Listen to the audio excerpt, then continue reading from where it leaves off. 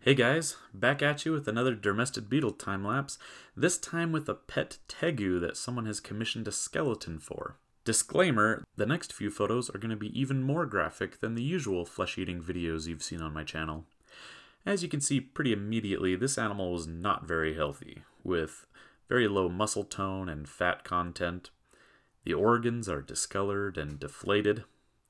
This baby lizard actually developed a mysterious infection and crashed really fast. As you can see here, the infection produced a lot of pus that accumulated within the limbs, even making hard lumps in the front legs, making them look artificially engorged.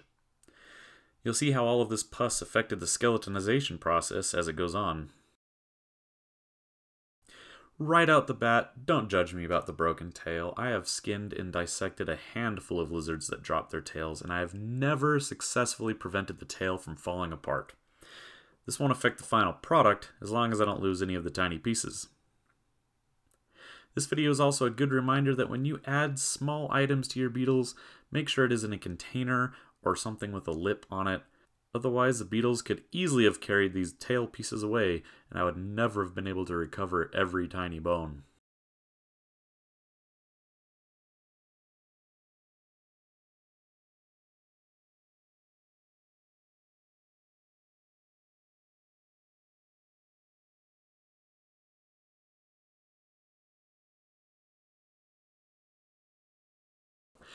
And here goes the first pussy chunk falling off the arm. Apparently the pus is just as tasty as lizard meat, as you can watch it disappear in a matter of moments.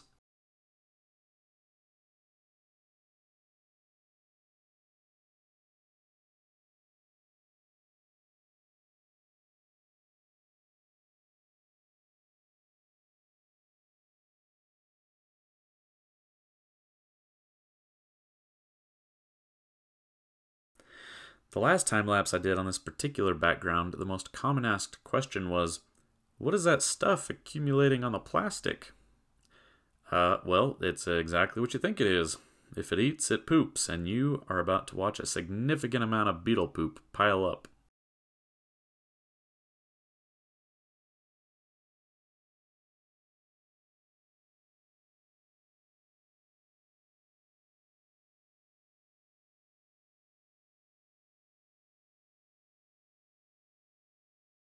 At this point, the tail is essentially finished. I honestly did not expect the beetles to chow down on the pus so hard. I expected them to leave it alone and watch it flake off and pile up. I guess it makes sense, though. Pus is an accumulation of white blood cells and other infection-fighting cells in your body, and that's what beetles eat, animal cells.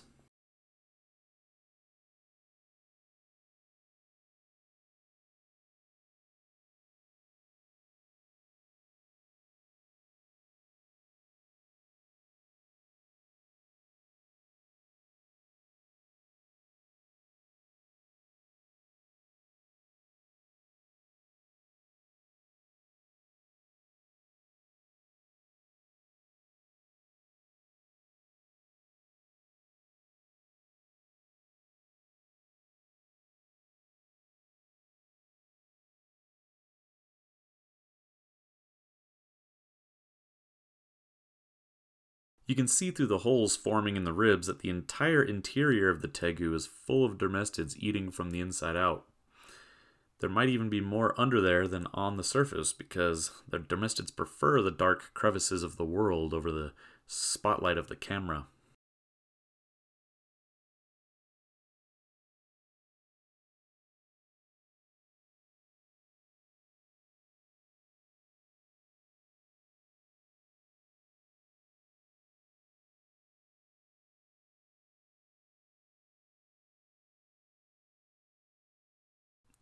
You can see that outside hand is wiggling quite strongly right now, and it is about to wiggle right off. There it goes. Gonna float away, and hopefully I'll notice it before all the fingers come apart and get carried away forever.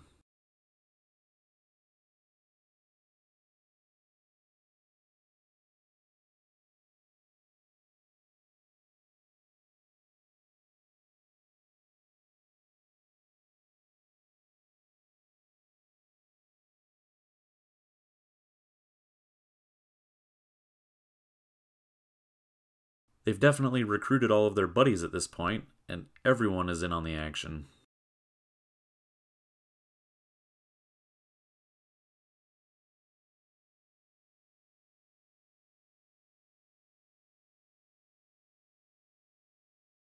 I just wanted to point out the fact that this is my secondary colony, donated and grown from an oddities friend of mine. They are not nearly as large and voracious as my main colony, so they are perfect for smaller projects like this.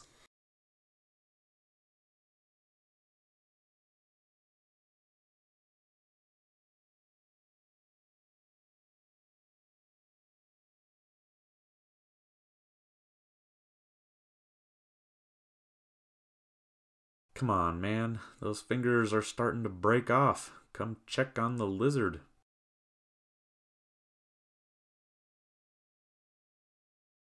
I'm starting to think that even this colony is too large for such delicate projects. Might have to make an even smaller one.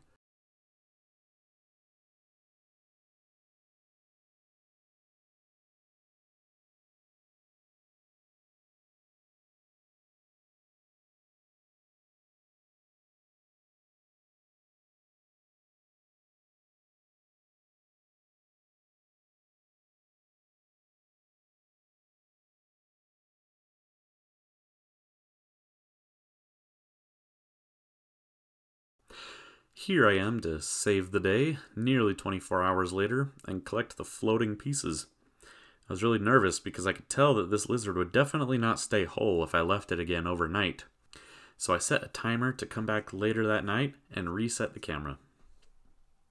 Notice that this whole process took less than 5 minutes, but it's amazing how different the skeleton looks once all the beetles skedaddled.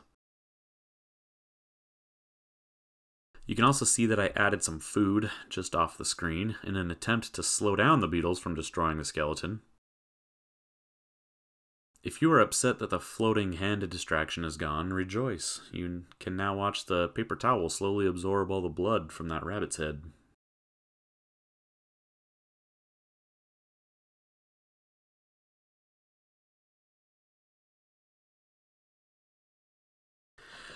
So the other hand has completely lost its fingers. This whole project just became much more difficult than originally anticipated.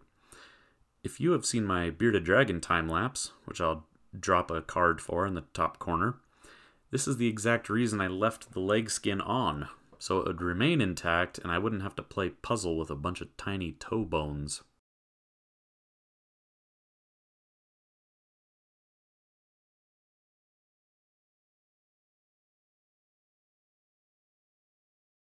Okay, so at this point, I'm coming back and I have to stop the process.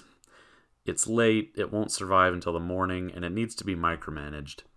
Also, there's pus and poo and frass encrusting on this skeleton, so I wanted to give it a gentle rinse before I let a few beetles continue munching on it. I picked up the skeleton and brought it home. It still had a handful of beetles on it, but I don't worry about them. But I should have. I brought the skeleton home from my workshop and I set it down and forgot about it because I was so busy preparing for the Reptilian Nation Expo that weekend. I was assembling skulls, putting wet specimens in jars, and building a display case. The point is, the few beetles in the skeleton container continued munching, and this happened. As you can see, all of the feet and toe bones have been detached and jumbled. I set down the container for a day or two, and this is what I get. I discovered this literally immediately before I walked out the door to work the expo. So to immediately stop the process, I just placed the entire container in the freezer. It was a bit of a sacrifice to kill off these leftover beetles in the container, and I will honor them the best I can. Obviously the Tegu is still caked in nasty, pussy, poopy sludge, and I still need to give it a rinse and finish off the defleshing very delicately. But that's all for this video. If you want updates on this commission, I suggest you follow my Instagram at Flocken's Necroparlor. You can check out my new Instagram at The Necroparlor, where I only show finished products for those too squeamish to see the processes involved. I also just started a TikTok, so maybe you can follow me on there and watch me struggle to be a millennial.